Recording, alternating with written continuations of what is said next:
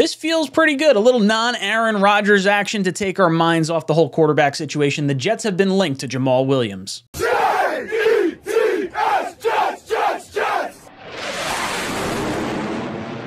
Welcome to Jets Talk. My name's Ryan. I'll be your pilot. If you're new here, hit that subscribe button. If you've been here before, welcome back. I love having you here. Boys and girls, we are talking a little Jamaal Williams action, the running back out of Detroit, former Green Bay Packer. The Jets are apparently interested in him. This is coming by Tyler Dunn. This is the dude that hops on Cowherd every now and then. He says, free agency nuggets to pass along. There's mutual interest in Jamaal Williams returning to Detroit, but source told me today that Buffalo, Cincinnati, and the New York Jets are all very interested in the running back. Williams led the NFL with 17 rushing touchdowns this past year. So his stats, 262 rush attempts, 1,066 yards, 17 touchdowns. That's good enough for 4.1 yards per carry. He played with the Green Bay Packers from 2017 to 2020. That just so happens to sync up with one Aaron Rodgers and Nathaniel Hackett. So I can see why the Jets would want to have some interest in bringing Jamaal Williams in. With your, the Jets prospectively going for a Super Bowl run here, you want to try and figure out guys that could come into the system that have knowledge of the system already to help facilitate the learning curve of said system so you can maximize the amount of good football played and you're not learning quite so long, I guess. But it's interesting. So, why, other than that, would the Jets be interested in him? Well, I think Aaron Rodgers, quarterback that we may be poking around with, would be interested in him as well. He had this to say after a Packer-Lion game just last year. I still talk, and I have a lot of love and affection for Jamaal. He's such a special guy. Adds so much to the locker room, so much energy to game day. One of those guys. There's a gaping hole in certain areas when you lose a guy like that. It's just you can't just fill it up with one person. His magnanimous personality is, and you guys probably miss him here at the podium too. He's got some great one-liners.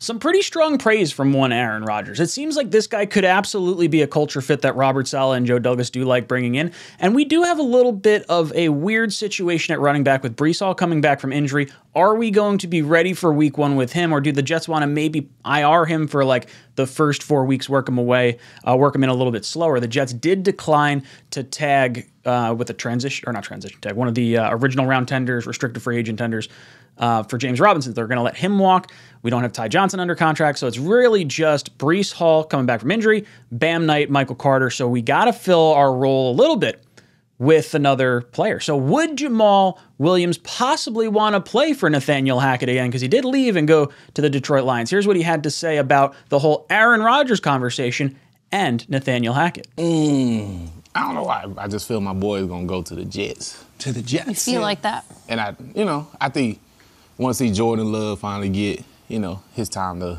just shine and show us what he's worth, you know what I mean? So, yeah, let A-Rod go to the Jets, have fun, do his thing. You played for Nathaniel Hackett. Yeah, that's my boy. Hacky sack. So it's funny. So you say, yeah, that's my boy, you light up. People watching the NFL might say, oh, that guy was a bomb as a head coach. He was terrible. But players seem to like him. So he's with the Jets right now. That makes a lot of sense if you're talking about Rodgers. He's a player's coach, no matter what. I feel like he's a great offensive coordinator. May not have been his first time as a head coach, but a great offensive coordinator. So just put him in his role, let him have fun out there. But he gets the players going. He makes playing for him fun. So I feel like no matter what, no matter if they was losing the Broncos, I feel like they still enjoyed his presence there. So it seems like Jamaal Williams may want to come and play for Hacky Sack, as he so called. This makes me feel good because everyone was talking about Nathaniel Hackett possibly being a hack as far as offensive coordinator maybe, or head coaching candidate. He bombed out in Denver. How's he going to be here? Why would we pick up a failed guy? Look, Aaron Rodgers loves the dude. Jamaal Williams loves the dude. I'm excited for Nathaniel Hackett. And I would argue with anyone who's, still a little hesitant. How did Aaron Rodgers perform without Nathaniel Hackett? And how did Russell Wilson look away from Seattle? Seattle looked pretty good without Russell Wilson. So maybe it's not Nathaniel Hackett so much. Maybe it's a little Russell Wilson action that maybe made Denver look so bad. But it's interesting nonetheless. So what would a potential contract look like for Jamaal Williams? So it looks like the valuation in terms of what over the cap ranked him at on a week-to-week basis had him anywhere from, I guess, as low as like $1 million up to as high as $14 million when he winds up having like a really, really good game. So it's somewhere in the, way down in the middle because you're not having those peaks all the time.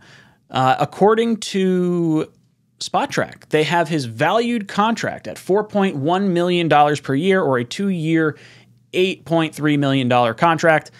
This past year, he had an average of $3 million per year. So having the 17 touchdowns and 1,000 yards might be in line for a little bit of a payday. I'm a little surprised it would be as low as $4.1 million, but if that's a situation where you could get him for that number and he wants to come here and win a ring, it would be a lot of fun to have him here. I think he could help facilitate learning the offense to a young group of running backs.